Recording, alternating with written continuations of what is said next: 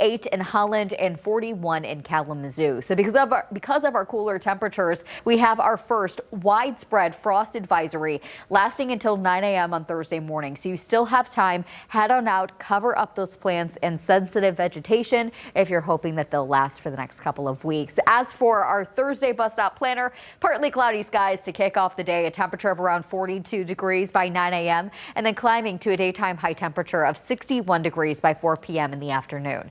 Mostly sunny skies will be in store all day long. Temperatures will be in the lower 60s, so a little bit of a heat wave leading into tomorrow, with our Lake Michigan forecast showing wave heights ranging between 0 to about 1 foot.